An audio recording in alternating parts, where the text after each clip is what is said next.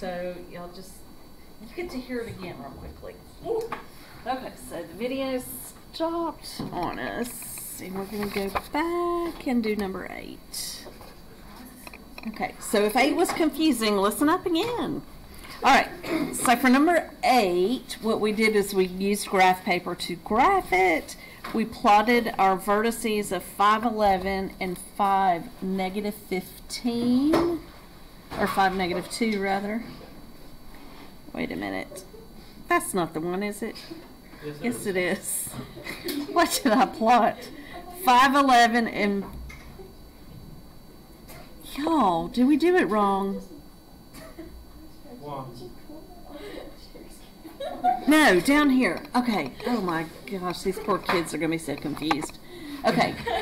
5, 11, and 5, negative 15 were our vertices. Okay. Vertex there. Vertex there. Okay. From there, we found the center point by finding the point halfway in the middle of those. So we averaged that y-coordinate of 11 plus negative 15, divided it by 2, and got negative 2. That means that our center point, our H and our K, was 5, negative 2. Then, from that, we know that the distance from center to vertex is what we call A. So you can just literally count it, or distance from 11 down to negative 2 is 13. If A is 13, A squared is negative 169.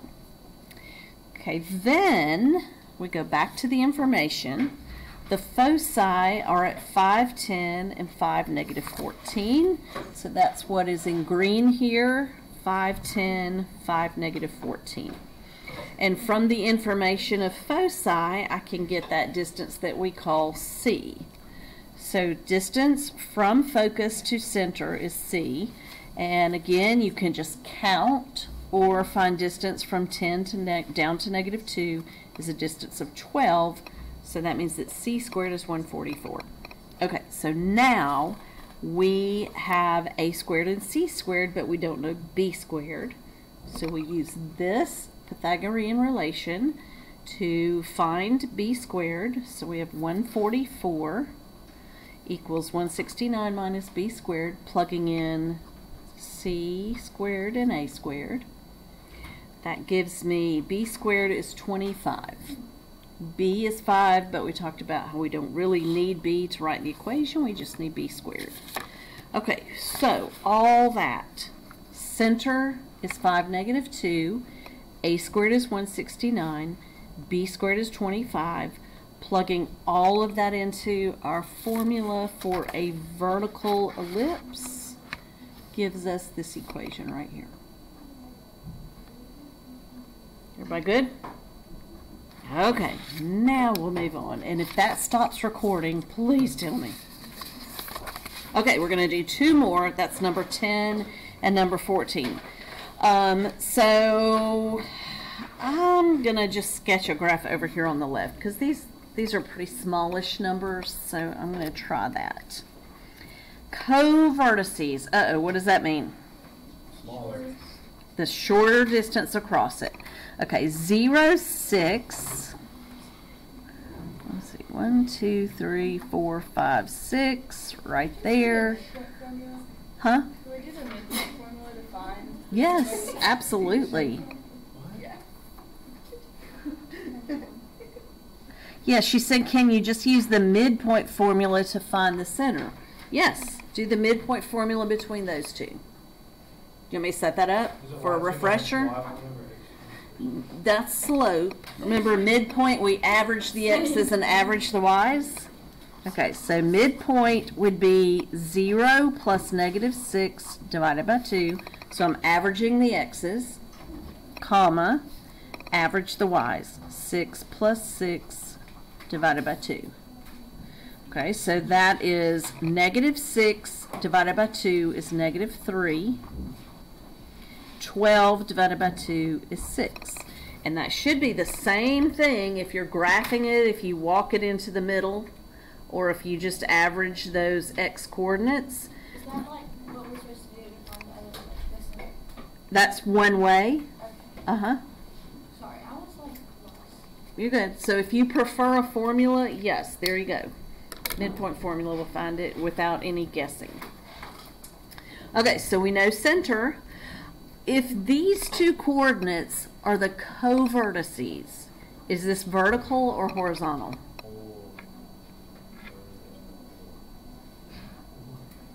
Horizontal. Wait, co-vertices? Co-vertices, vertical, yes.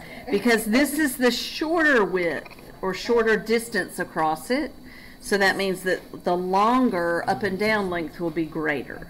So it will be a vertical. A squared will go under the y. B squared will go under the x. Okay, center point, H and K, we found that. What can I gather from these before I move on? A, B, or C? B. B. So B is that distance right there.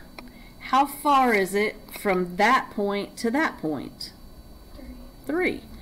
B is 3. Yeah, B is 3. B squared is 9. B is the center to one of the vertices. To the co-vertex. Okay, so I need to find A squared, but look, they're not giving me the vertices. They're giving us the foci. -3, 6 plus 2 square root of 10. Okay, here's the center. Here are the foci. What is C?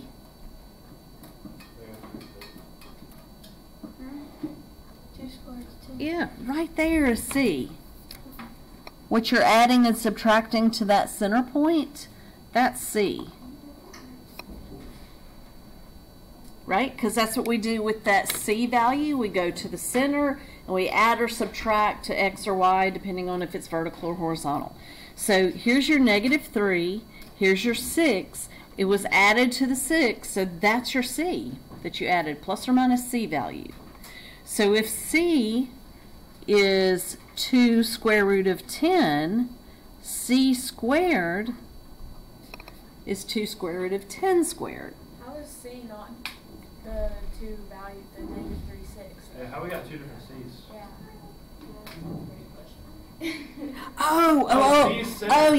Yes, that's so confusing, y'all. This is center. Sorry about that. I was like, what are they talking about? Yes. And this is the C as in distance to the focus. That's very confusing, isn't it? Let me write out center.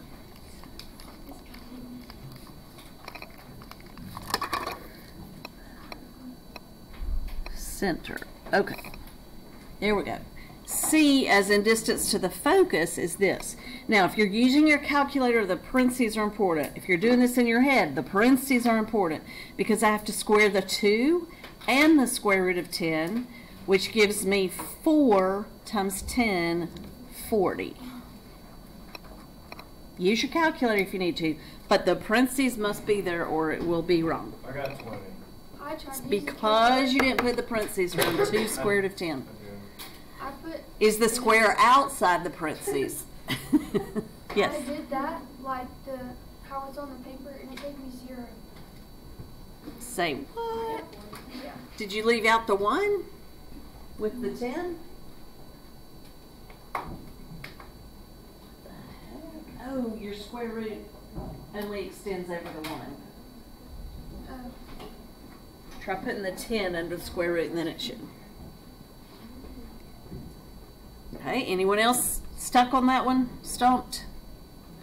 Okay, so we have C squared and B squared. We're going to have to do C squared equals A squared minus B squared to find A squared. So 40 equals A squared minus 9. Add 9 to both sides. 49 is A squared. A is 7. And actually I don't need A. What I need is A squared, right? Because I'm just writing the equation. Okay, it is vertical. So I am using the vertical formula. The big denominator is under Y.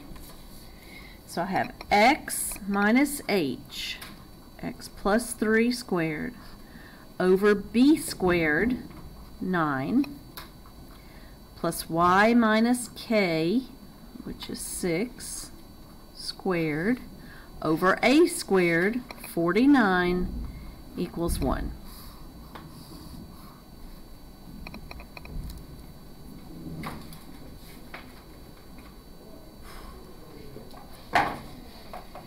Oh. Got one more in us?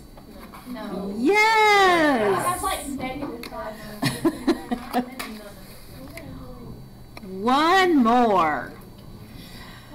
All right, guys. I know, we can do it. All right, let's crunch through it.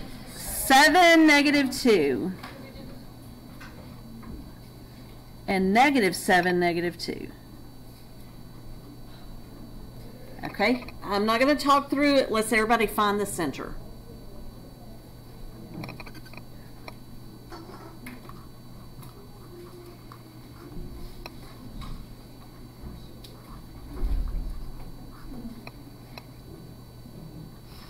Check up here when you get it.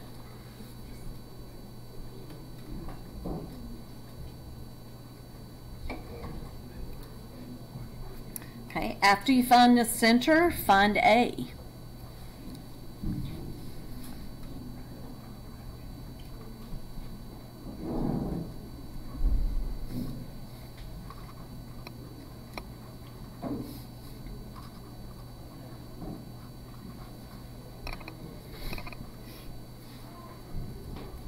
Okay, after you find A and A squared, look up here.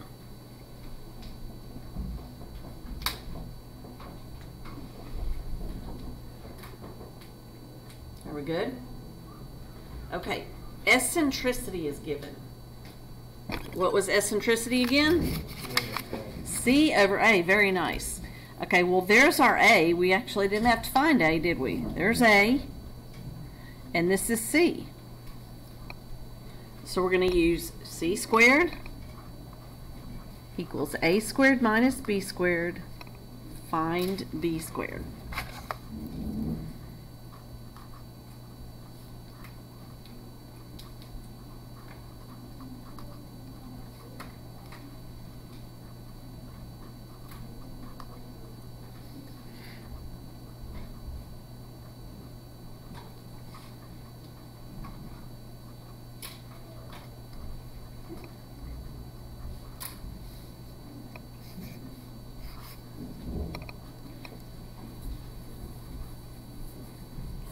Check up here once you get B squared.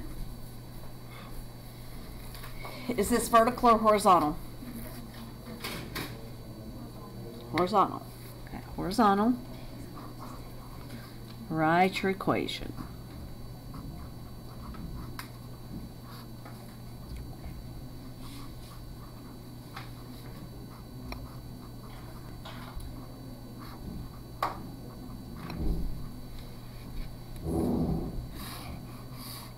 Of course, I don't need the -0 in there. I can just write x squared.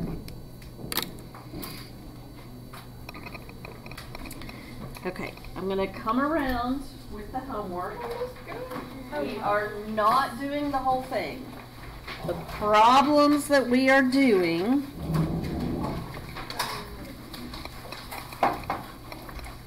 are 1, 3, 5, 7, 9, 13.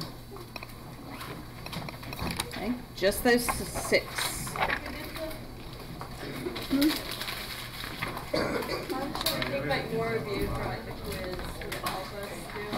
I tell you what, I am posting these answers on Google Classroom, so feel free to do any of these others, and then you can check them on Google Classroom. From Friday? Yes, I'll post that on there.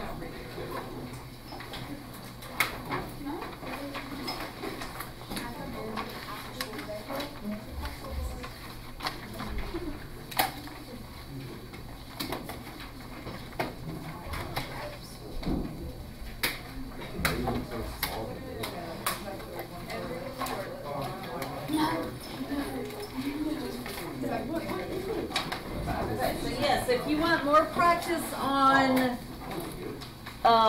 yesterday's or today's, I will have all those solutions on Google Classroom so you can work extra ones and then check those answers. two ellipses.